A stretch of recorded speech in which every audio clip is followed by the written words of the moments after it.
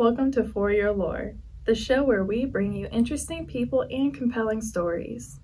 We hope you enjoy this episode. Please subscribe to our YouTube channel and share with your friends. Welcome to For Your Lore. I'm your host, John Adamick. My guest today is Fred North. Legendary helicopter pilot Fred North is an expert in aerial cinematography and has worked with many of the top motion picture producers, directors, actors, and production teams. His work is breathtaking in scope, daring, and artistic beauty. His work has taken him around the world, filming in the most exotic natural environments as well as challenging urban environments.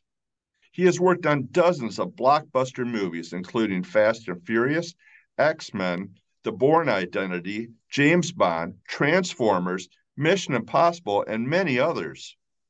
Fred takes his helicopter in front of the camera as part of the action and also skillfully uses his helicopter-mounted cameras to creatively capture amazing action sequences that have thrilled millions of moviegoers as well as the hundreds of thousands of followers on Fred's Instagram and LinkedIn accounts. Fred also holds the altitude record for a helicopter at 42,500 feet, which he achieved in 2002. It is my pleasure to welcome Fred North. Fred, welcome. Thank you. Good morning, good evening, good whatever that is. You know, I would love a presentation like that every morning when I wake up. Well, maybe you can play this back. You're welcome to use it as you see fit. Right. I like it. Thank you. Yes, sir. Thank you. Fred, in studying your work, and I learned about your work through Instagram. My daughter is starting her acting career, and my son is starting his aerospace engineering career. And so as I learned of you and your work, it really came to me that kind of both of my children's careers kind of intersect with what you're doing, because you're looking at things like thrust and lift and some of the terms I hear my son use that I don't understand. And then I'm also seeing the things like the set production and all of the other aspects of filmmaking that my daughter interacts with. So what I'd like to do today is perhaps give the audience here, our listeners, a brief background on your story, kind of touch on some of the unique aspects that relate to the personal side of what it means to work in your vocation. I understand that you came through your military career to be a helicopter pilot. Could you recount for us how that happened? Yes. So, I mean, when I finished my high school, I was a little bit at loss of what, I wanted to do. I was not really formatted, built to have a standard, college and all that stuff. When I left school, then I was hesitant what to do and everything. So I decided to go in the Army, but I wanted to be a jet pilot in the Air Force. So then I went to do the testing for that. And in France back then, it was a 3 days testing, program for the Army, the Air Force to choose, to do a selection. The problem is back then, no iPhone, no internet, no nothing. So it was impossible to know what to expect as far the questions and everything. So I did not prep myself correctly. It's different if you have a dad that is a jet fighter pilot, and then he can teach you. For me, my parents are teachers, so that was not going to help. So I went to do those 3 days, and I failed on a lot of technical questions. And also they told me that my personality doesn't fit to be a pilot. They basically told me I will fail miserably if I was going to be a pilot. I'm not kidding. I mean, really. Wow. The guy in charge of that selection told me, you're absolutely not ready to be a pilot. You don't have any respect for authorities. He told me back then, you don't follow protocol, you don't, all that stuff. So I was 18, 19 years old, and it really affected me big time because I really took it personally. So I was a bit bummed.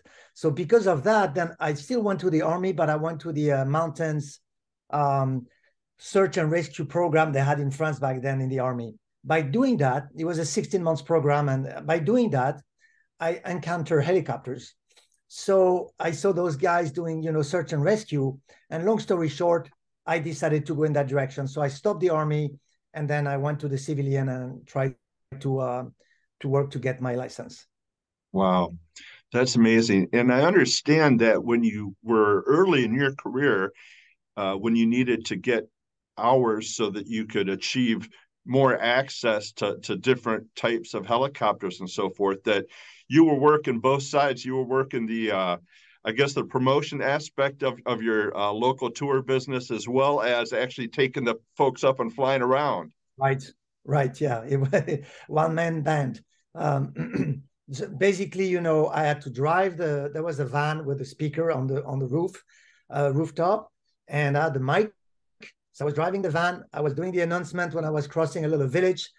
Tomorrow we're gonna do tours at that place and blah blah. Put it in Airwolf music in there, and then I was doing that. The machine was in the back of the van on the trailer. It was a Bell 47, Okay. and I was driving the machine because I was thinking if I had the helicopter in the back and I do the announcement, people were gonna say, "Oh, that's cool."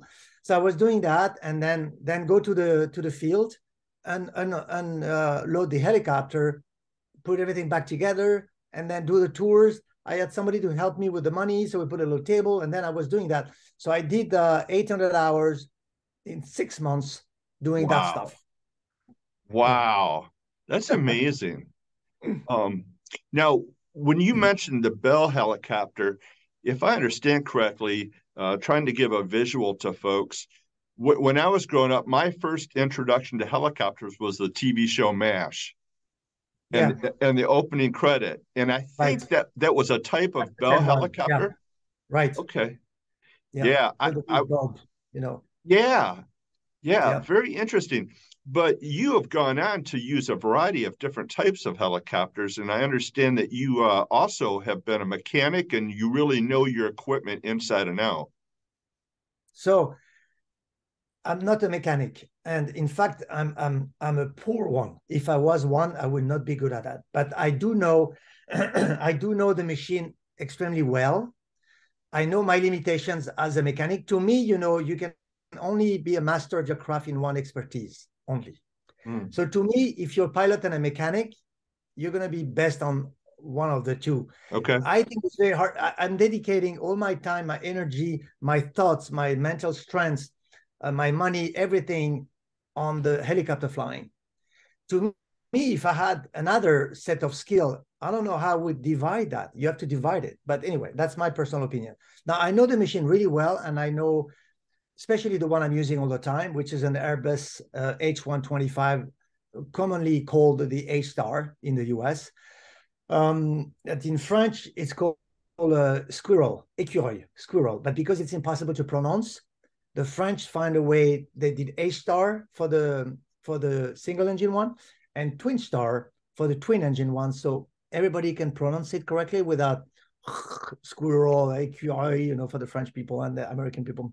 So anyway, that's a machine I know, and I fly a lot. So that one, I know the machine so well that I know if there is a leak, what it's implicate, and if there is a little play, I know exactly. So I can tell the engineer, I have this problem, level green, yellow, red, but I'm not personally going to do any work on it. Sure. Okay. Thank you for clarifying that for me. As I was preparing for our discussions today, I told my wife, and I had been showing her some of the clips of your videos, which are on social media. They're amazing. Thank And you. yeah, well, it just really beyond words. I know you posted one recently that said a picture's worth 1,000 words. And Yeah. do you care to tell what that one was? Yeah, it was for Alfa Romeo commercial. It was downtown Los Angeles, and it was a chase between the car and the helicopter. So that's what it was. Okay. Well, it was amazing. But one of the things she said to me, and she had some experience in dance growing up, and she said that it really seemed like your use of the helicopter was really an extension of you as an artist and the way you moved and navigated that. Is that a fair assessment? Yes, absolutely. Yes, it is. I mean, to me, if you connect with the machine and you become one with the aircraft, it's like walking, between things. Like, your limits, the space. So I believe that when people learn helicopter, I believe there is a little bit misconception on that. I mean, look, I don't want to be arrogant saying that all that things. It's just with the experience, I can think what I did when I learned, and I can see pilots when they fly with me, and then I can see how they fly. And I believe that when you get taught, they teach you how to operate the aircraft with the controls. So this does that, this does that. But I don't think that they're really putting in your head, you need to connect with the machine and become one and try to feel the sensation of the machine and try to operate with the sensation and the feeling you get from the machine versus left, right. You know what I mean? You're just controlling instead of connecting. I believe some people connect with the machine because it's their skill, but I also believe we can teach people, young pilots, if they know they need to connect more with the machine, they're going to make an extra effort to do that. And then I think they're going to be better pilots, because if they connect with the machine, it's them. So now suddenly you're going to make less pilot error. Just keep in mind that, 99% of helicopter accidents are pilot error. 1% is mechanical. So we should put all our energy and effort, now that the mechanical part is reliable, to the pilots, and those young pilots out there. I think they should try to connect more with the machine. Absolutely. I think I understand that you have involvement with mentoring and contributing to the development of future pilots. Is that accurate? Yeah, I'm trying to do as much as I can to try to bring my perspective on how those guys should learn, because I think there's a progress to be made. Because, like, look, most of the licensing, the student are doing the license, it's like a business plan. Okay, they pay $50,000 and then they have a license, and then they keep moving on. But the problem is, to me, it's not a business plan. Okay, if you're going to become a helicopter pilot, it's personal, first of all, because the danger that the job representing, it's a risky business, so it is to be personal. Second of all, the way you're going to be taught and you're going to learn your skill, it's personal. I mean, the way, the emotion, just the first flight is like insane. So to me, I think they should connect more with the machine. It has to be more personal. It should not be a business plan. And I think you can develop your skill better. I mean, that's, my personal opinion there. Well, I appreciate that. I work in human resources and safety. Those are the two areas that I've focused on for the last couple decades. And so when I first started watching your videos, those were some of the thoughts. Number one, just really inspirational in terms of following your dream, doing something that you love. And on the other hand, just the rigor, the attention to detail, the planning, and all of that goes into it coming together. Let's talk about the first part, the dream. When you were first, thinking about being a helicopter pilot, did you ever imagine that you would be working on something that would just really showcase the art of being a pilot to the world? I mean, no, but in fact, before the Army, before the Air Force, when I was 6, 7 years old, I was living in Africa with my parents because they were French teachers. So you have to understand, all my buddies, were from there, and I'm just a little white guy there with all my buddies. And we were in the street, so 6, 7 years old. We're in the street, and you have to envision, barefoot, like a little short and a little t-shirt, and we're just playing around. And then we hear that machine, like a huge noise, and you have to understand, no internet, no iPhone. I've never seen a helicopter in my life. Okay, so I see that machine above, me, and then with all my buddies, and we see it's going to be landing in a place, in a stadium close to us. So we run like crazy. So you have to see 200 kids running like crazy. And then we go, and then we get there, we see that alien ship. For us, the noise, because there was no grass. It was like a sandy, dirt stadium. The machine lands in there, the cloud of dust, the see the machine through. I mean, anyway, it was like not on this planet. So I just remember that was a very image, like a strong image. And there was no doors. And it was an Alouette 2 helicopter with the French helicopter. If you Google it, an Alouette 2, it's a very Mad Max helicopter. Okay. And the guy inside, there was a pilot from it was a Senegal, that was the country, Senegal Air Force. So he was the pilot. And then the teacher, the guy next to him was my social studies teacher, like something like that. And then he stepped out and he saw me and he came towards me and he said, we're going to take some pictures of a river that burst into the ocean. And he said, do you want to come with a couple of your friends? And all my friends were too scared. I'm 6, 7 years old. You have to understand, as of today, nobody will ever ask a kid if he wants to go without talking to the parents. But back then, screw that. He's asking me. I said, sure. So I go, but you have to understand, okay, I'm going in the back seat. There's no doors and there's no seat belts. No problem back then. He's putting me there's 3 seats. So he's putting me in the middle. There's no doors, no seat belts. Who cares? We take off, we go. And I was holding the side of the seats like my life. I was going to die because each time the helicopter was turning, I thought I was going to fall, which you don't with the gravitation, you don't, because it's like being on a motorcycle. You don't fall off the motorcycle. So it was just, but I thought I was going to die on each turn. But it really, my heart, I mean, I felt empowered by emotion and stuff. I was 6, 7 years old. Yeah. So when I came back and my mom told me drawing a lot of helicopters and it was in my DNA back then. Now and when I did the army stuff, then that's when after I did the army and I saw the helicopters, everything connected. But I didn't know there was a position as a stunt pilot or film pilot. I didn't know that existed. I just knew I wanted to do something with those machines.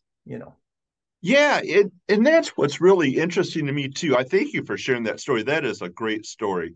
I'm going to come back to that a little bit later, because just the way that you've approached life is really motivational, I think, for a lot of people. So after you had your beginnings as a helicopter pilot, you were doing the tours, you were really creating your own revenue stream and really going out and making things happen. And then you went down to, I think, South America to do film work. That was your introduction? Yeah, one film, yeah. So I was doing more TV events, sport events, like filming with a helicopter, like a Formula One racing, sailing race, all those stuff you do from a high elevation and you film the event. So what happened when you do that kind of work? So it's more about what's going on the ground. The TV station wants to know who's winning, who's losing, if there's an incident or any kind of stuff like that. It's not that much the way you're shooting the event. Of course, excuse me. Of course, it is important if it's beautiful, you have a sunset, but the primary goal is to capture what's going on the ground. When you do filming work, and at the time I didn't know the difference, okay? And when you do filming work, it's not that much what's happening. Of course, you have to tell the story, but it's the way you're going to shoot it that's going to translate to the story, the emotion, how you're going to film the scene, that the audience is going to be transported in another world. When you film a sport event, it's not that. It's who's winning with. So anyway, I didn't know that difference. And it's a gigantic difference as far as the flying goes, because if you're flying in a way when you're doing the filming that you have to explain an emotion, you have to transport the audience into the scene, you're not going to be filming and flying it the same way that you only up there zooming in and get what's happening on the ground. Right. So I didn't have that skill, or I even didn't know that existed. So I was not trying to deliver that work. So what happened is I was doing all the TV stuff, but I was doing that with my heart. So I was trying to do the best I could. And one American cinematographer, his name is Larry Blanford. He did the first Top Gun as a cameraman in the jets. Okay. And he had that movie to do, and he was what we call an aerial DP, director of photography. He's a cameraman on board, expert in aerial cinematography. He had a movie in Venezuela, but the helicopter that was there just been sold to a local company, and it was still registered with a French tail number. And, Ah, and the license of the pilot goes with the registration. So he okay. was looking for a French pilot that can fly this machine because they had time. They wanted to use that machine like next week. They didn't have time to wait for 3 months for them to change the registration, the paperwork, and then get a local guy.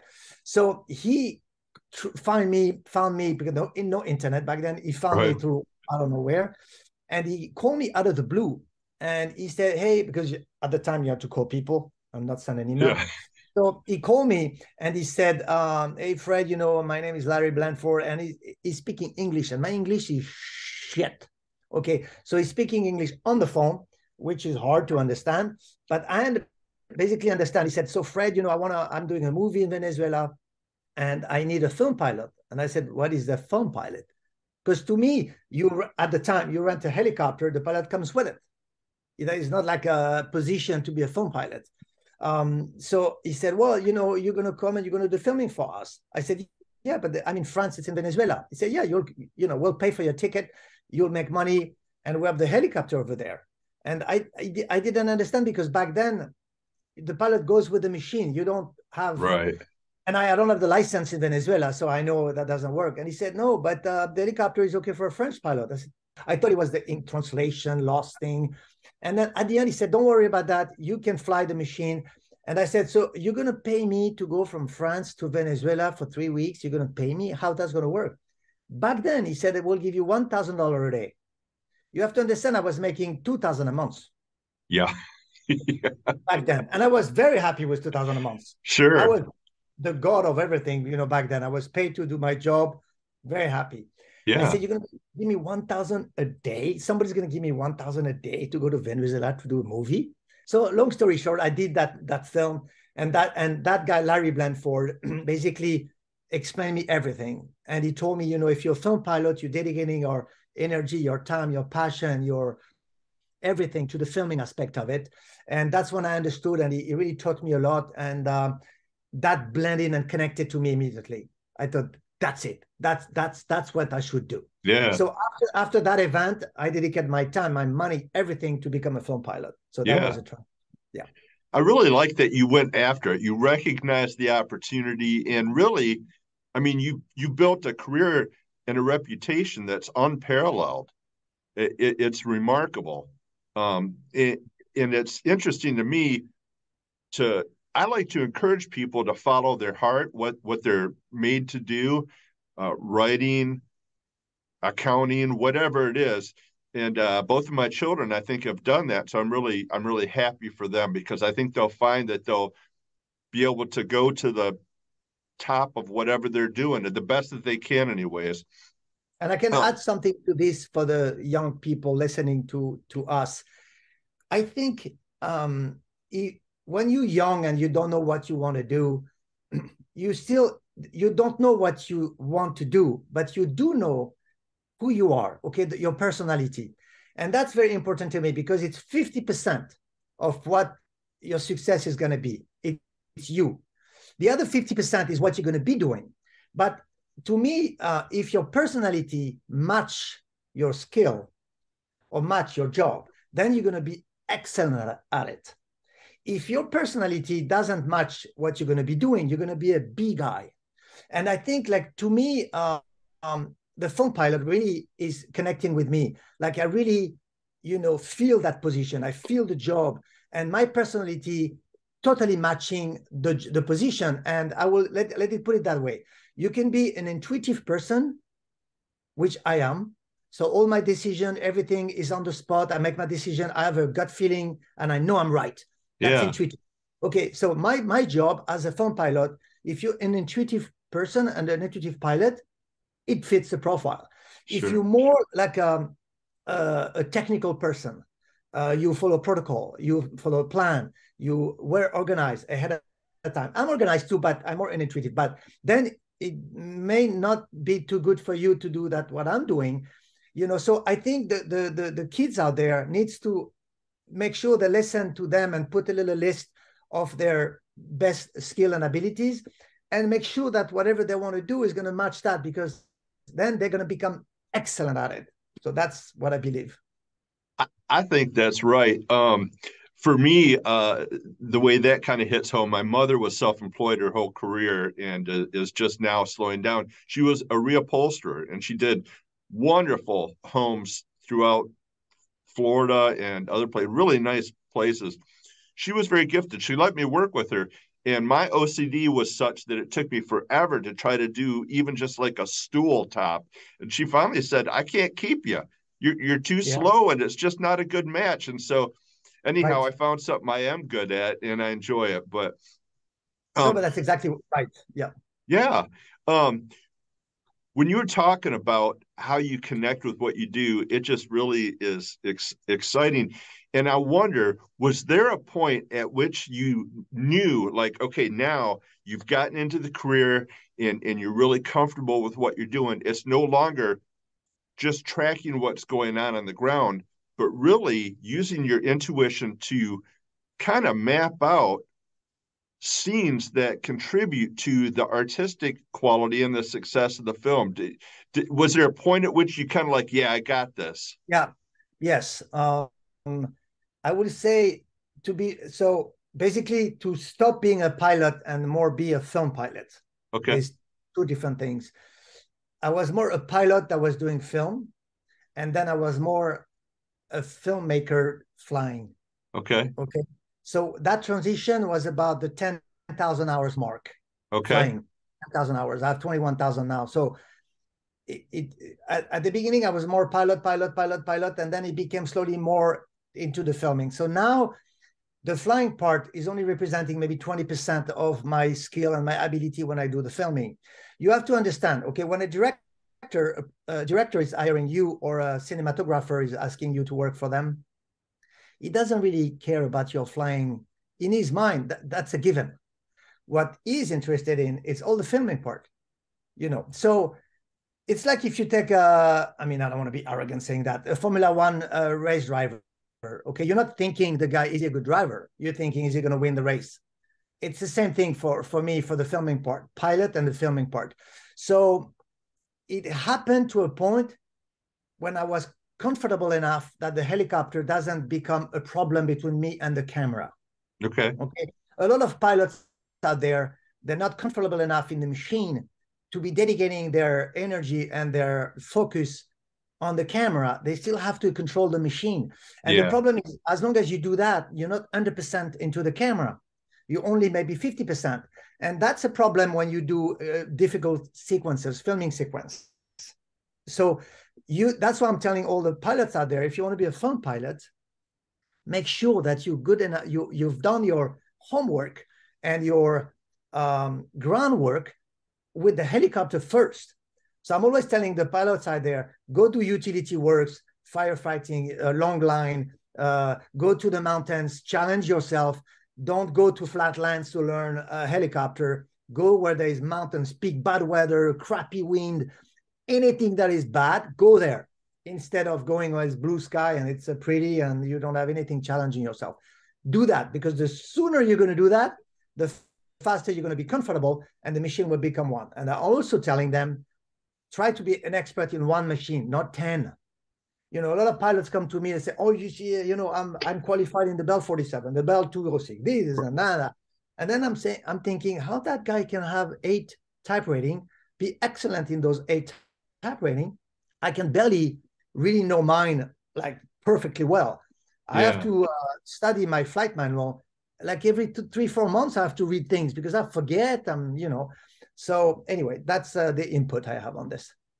That's fantastic. And I think that applies to any vocation, staying fresh in what you do, keeping up with um, what you know that you're called to do. I'd like to take a moment to pause and pull up one of the video clips that you've shared on social media. And I think I got one where you're in an urban setting around a high rise. And I'd like you to talk about it when I get that up. So this is a sequence for a movie that is not released yet called Extraction 2 and is on Netflix. The first one was released during COVID, I think. And this is the number 2 part. And in that scene, there is a police helicopter. And, I can't really, tell the plot of that, but basically, I have to do some maneuvers to avoid being shooting at. It's amazing. So I want to just we go shot ahead. that scene in Vienna, Austria, and this helicopter was supposed to be representing the police helicopter in Vienna, Austria. Okay, excellent. Let me click back out of here. I'd like to maybe just and I'll put some links in if that's okay afterwards to Yeah, show some of these clips for people. They can go into your Instagram account and LinkedIn. This one is from a show I enjoyed very much. yeah, Hobbs and Shaw Yeah. with Dwayne Johnson. Yeah. And so is that you flying the copter? So I flew this one and also the camera ship, both of them. So that's what we call a picture ship. So it's being filmed, it's part of the story. So here we were, so in the movie, there's a chain attached from the back of the truck to the helicopter, but of course, that's what we call computer graphic one. So they're adding the chain, but we have to pretend to be hooked to the truck. So whatever the truck was doing, we have to pretend. So we have to do up and down and keep the distance from the truck because technically we hooked to the truck. Okay. That's amazing. And then there's one here. You're flying under a bridge, and I think this was Yeah. the movie with Jake Gyllenhaal. Yes, that's called Ambulance. It's directed by Michael Bay, and we shot that scene in the Los Angeles River next to downtown. And that was, in fact, my idea. I suggested this to the director to go into the LA River, and that became iconic in this movie. I mean, it was fantastic to do. We had a blast. That's outstanding. I'm a fan of Jake Gyllenhaal. In fact, I had the privilege recently of interviewing Mr. Homer Hickam Jr., who Jake portrayed in October Sky. So maybe I'm working my way out. I'll be able to interview Mr. Gyllenhaal sometime. So we're talking about the fact that you've got a family, you've got 3 children, Yeah. and So 3 children and a daughter and 2 boys.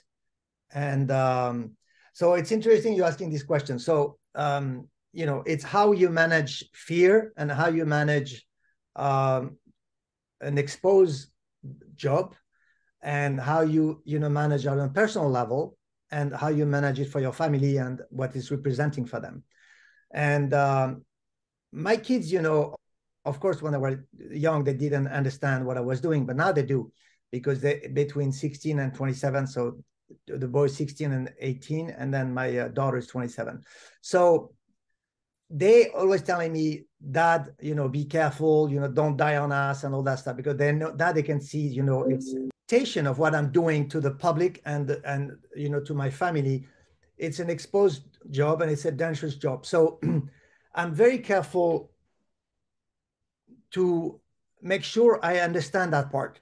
And I do. So first of all, to be a stunt film pilot, it's not easy to carry on a daily life because I'm not interested to have an accident. I'm not interested to have an incident. Right. I'm not interested to die in a helicopter at all. I want to die in my bed, sleeping. Not interested when I'm super old. So I'm doing everything I can to avoid that. Now, what you see on the videos, and some people think, oh, this is super dangerous. It's not necessarily the case. Some of the stuff I do, it doesn't look dangerous, but it is to me. Okay. It's not to the public. It's not to my family because it's what they see. They think is dangerous, but it's not to me, but other things it is. So, but I have a solid team with me of very talented and experienced people. Right. And all of us, we always do risk assessment, and we have 3 colors, the green, the yellow, the red. And if we go to we do a big stunt, if it's red, then we put more, attention to it, more focus to it. And I also prepare myself to be ready for the stunt. So let's say I have a stunt tomorrow. So the day before, I will make sure I eat light. I do meditation for 15 minutes. I'll go to the gym. I go to the gym 5-6 days a week, but I will really put more effort to it. I will sleep well, and I will structure my mind to be ready for the next day, because I need to be in peace with myself and I Sure. need to be in shape and everything, physically, but also mindset. So I'm trying to explain my kids that I do that, and I'm not stupid. I'm careful, but for sure it's a load to carry. You know, so that's something you need to manage. There's a lot of jobs out there where it's not an easy job, but look, I think at the end of the day, I think in life, shit happen when you don't expect it. Yeah. So I believe that when I do a big stunt, everything is expected. We put our effort, we dedicate everything to it, and it's a safe operation. And if I go from A to B somewhere where I'm not thinking about anything, I just then I can hit a wire, or the weather is bad and I don't make the right decision because I'm too comfortable. So Yeah. I believe that if you are focusing and putting all your effort to an event, it's going to be fine. Yeah. That's the way I cope with it. Thank you. Yeah. I noticed when I was preparing for this, I saw a video that was out on the internet, and I think it was you and your wife. Maybe. And is she a helicopter pilot also? So yeah, she's also a helicopter pilot. She has like 1,000 hours. She's not flying. That was back in the day. She's not flying anymore as a pilot, Okay. but back in the days, yes. And we the first 10 years we were being together, she was also like acting as a stunt person for all the stunt I was doing in the helicopter, the aircraft, or the plane. Now she does not do that anymore, but she did that for a little bit. Yes. Yeah. Wow, that's amazing. So it sounds like what you were talking about in terms of explaining to your family and helping them to understand your awareness of their perception of your work, that probably goes together, that your wife was able to also kind of work with that. And No, you're right. And it's, I think, important for anybody, right? When I think about it, if your family and your wife, husband understand really what you're doing, so they have to come with you on the job. It's not always easy to do, but I believe when it's possible, then it's going to be better at the house. Because if they understand what you're doing, they're going to have more, they're going to forgive more and be more tolerant and more patient with you because they understand what you're dealing with. yeah, absolutely. That's amazing. One of the things that I saw, or heard, I should say, was a quote from you: "You've got to do what your heart is telling you." Correct. Yes, 1,000%. I Yeah. I love that quote. I think I'd like to that we should have T-shirts or something, or coffee mugs that say that. Fred North, you've got to do what your heart is telling you. Um, Yeah. you've got a lot of insight about life that a lot of people are never going to have. You've traveled the world. You've worked with people that do high profile work in a lot of different ways. You talk about Michael Bay, and I understand that you've worked together on several films, and that he really appreciates your artistic approach and what you contribute. So you've got all of these experiences, going up to 42,500 feet in a helicopter. And I'm not that great at math, but that sounds like 8 miles or something. I mean, is that space Yeah, up yeah, there? yeah. The only thing I can tell you is you feel extremely lonely up there.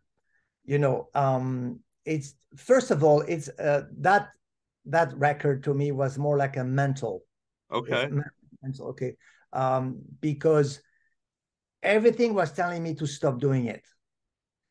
But I knew I could do it. And also, I didn't want to give up because for my self-esteem, if I was going to give up, it would have dictate the rest of my life.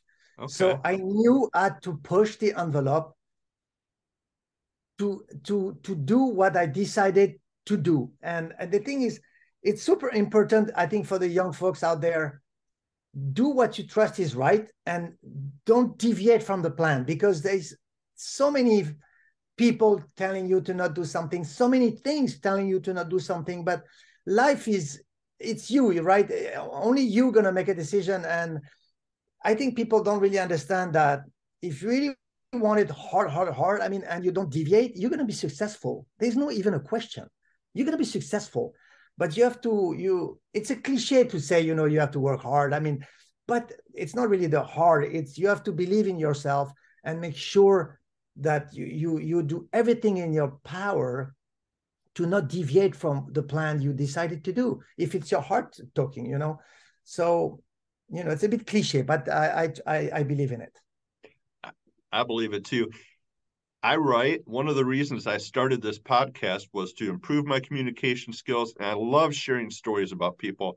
And the more I learn about people, the more fascinated I am by all these different paths of life.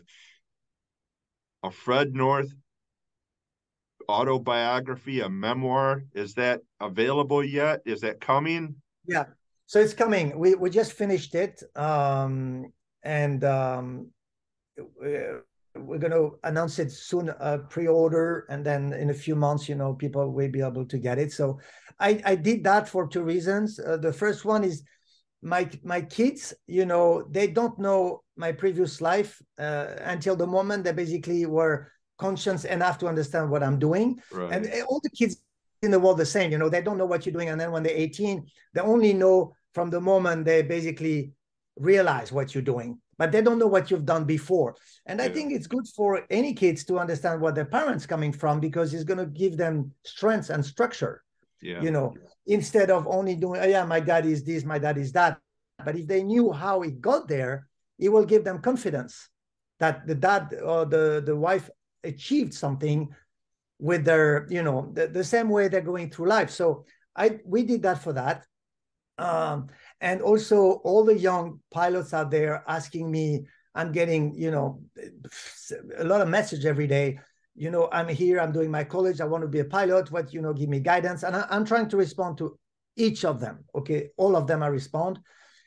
And I would, so I hope the book is going to help them understand, my journey to this and how I basically, got there, what went through my mind. And it was not an easy one. It was not an easy one. You're going to see if you read the book. It was not that simple for me to get there. There are better ways than mine, but at the end of the day, I think it doesn't matter the journey, as long as you get to where your heart is going to be happy, I love that. That would be maybe on the back side of the T-shirt. On the front, we could have the first quote, and then that could be on the back. So the movie, the Fred North story. Who would play you? I don't know. I don't know. I'm sure there's plenty good guys out there that can do that. We'll see. Let's see if the books is going to be okay, and then we'll see. I mean, there's some people approaching me for like a documentary or something, which I think will be interesting, because for sure I see it more for the young. For me, really, I really want to mentor, and I want to help the young guys out there, not just pilots, and I don't want to be arrogant when I say that. It's just my experience. What can I do to sure help because I can see my kids, Tom is 18 and he's wondering how he's going to get to where we are. And I can see, I don't know, for you, but for me, when I was 18, there was not a lot of information out there because there was no internet. And today the kids have so much information that I think at the end of the day it's too much. And then they don't even know how to find their way in there. So you go from nothing to like a jungle of stuff. And they still need it's guidance. overwhelming. Right, it's overwhelming. So I think they need guidance from us, as a experienced person. I just want to be able to contribute a little bit to that. Well, I think you have brought so much. I want to thank you on behalf of moviegoers everywhere. I love action movies, love them. I want to go to the big screen. I want to see everything. I want to see the helicopter. I've seen a lot of your work, and I'm sure there's stuff I've seen of yours that I have no idea it was you. But I've seen most of these films that I mentioned earlier, and I absolutely am enthralled when I see that. And now I know a little bit more about what goes into that. So thank you. But me too. I love movies, and I love go at the big screen, and I really hope the movie theater will keep going, because the emotion, the connection with the film on a big theater with the sound and everybody together, to share that experience. So that's one of the reasons when any scene I do, I really put my heart into it.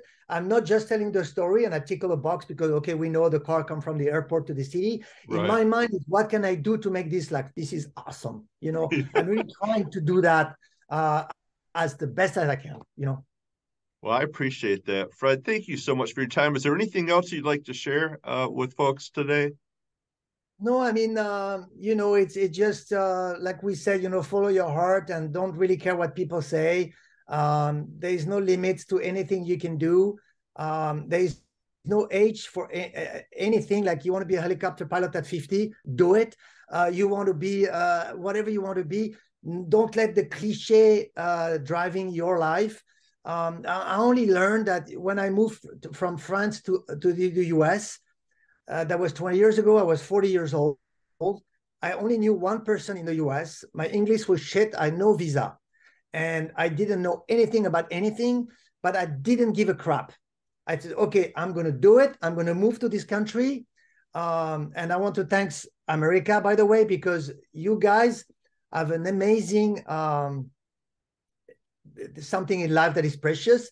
American in general give opportunities to people. Okay, and you don't care from where people are coming from. As long as you're good at what you do, they welcome you. And I will say that's not the case in Europe. Oh. And America give you that. So I have to thank American, you know, people listening to this podcast because it really helped me doing that transition. But what I mean for everybody is don't let anything stopping you for nothing, basically. Because I did that, I succeeded only because I was like a machine, you know. So just that's it. Do that. Thank you. Fred, thanks again for being a guest on For Your Lore. It's been a real pleasure to talk with you, and I'm going to continue following you, folks. Be sure to look up Fred's information on Instagram, LinkedIn, and other social media sites, and visit his webpage, which I'll have a link to in the comments. And John, thank you so much. And we can do another podcast if there is other movies coming out, you see a sequence you want to talk about or something, and then we can do another one. No problem. I'd love that. Thank My you pleasure. so much, Fred. You have a great day. Thank you. Bye-bye. Interesting people, compelling stories.